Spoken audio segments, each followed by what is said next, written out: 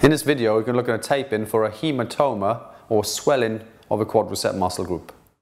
Contusions to the lateral side of a leg are very common in sport, especially rugby.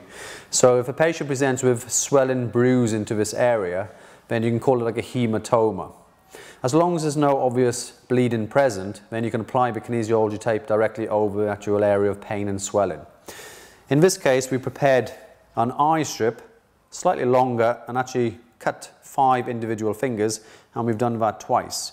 So I'm just going to mark where the pain and swelling would be. So it might be in a few sort of areas. So the swelling might be even down to the actual knee. So if we just isolate this sort of area where the pain would be, then we're going to cover that sort of area. So the fingers are actually going to cross over the pain.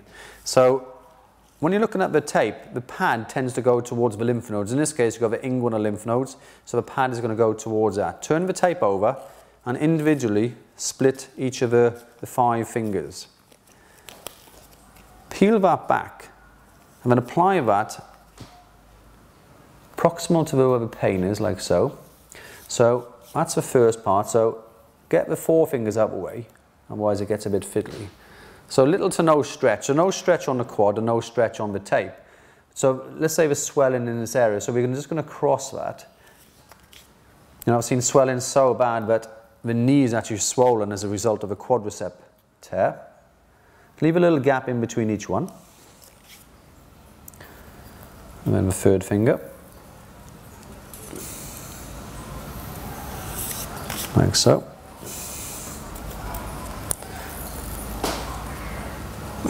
You can still ice directly over this tape, and it's safe to do that.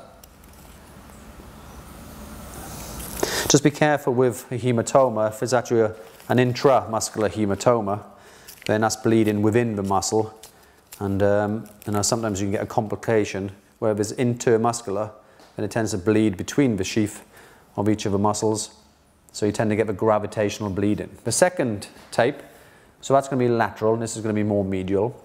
So again, if I wanted to, I can move the 4 fingers out of the way. So we'll start on this one there. So peel that one back. And then literally just cross that area where it's all swollen. Leave on, I'd definitely leave this on for 3 to 5 days, if not longer. Probably no longer than 5.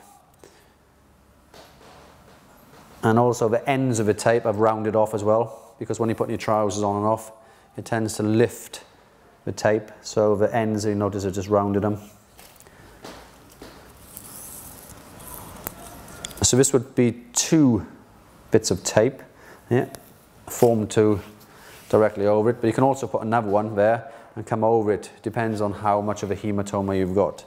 Using the back of the tape, then just heat activate the glue, just to make it, obviously be careful with the patient because this might be a bit painful, and that should help reduce the swelling.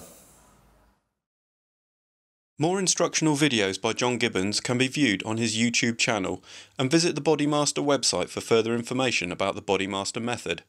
Here you will also find information about courses John runs and books he's written, which are available to purchase through Amazon.